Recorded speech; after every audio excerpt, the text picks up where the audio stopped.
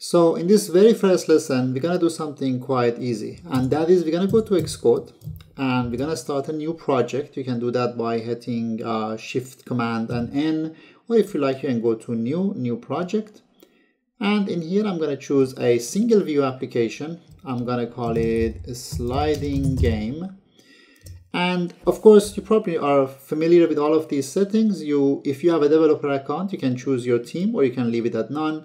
You have to choose your organization name and organization identifier. You can of course change all of these settings later on, and you have to choose the language that you want to use for this development.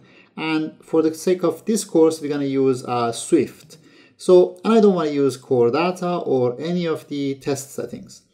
Next, and I'm going to save it somewhere on my desktop.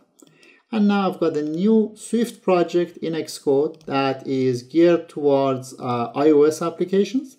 And what I can do is I can just quickly go in here and select one of the many simulators that we have available on this device. And on this particular version of Xcode, I can simulate on many of these.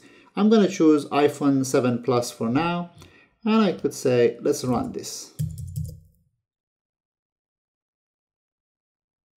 And that's it. So now we have a new application in Xcode, a new app on our simulator, which at the moment, of course, doesn't do anything. In the next lesson, we're going to go ahead and start building the interface elements.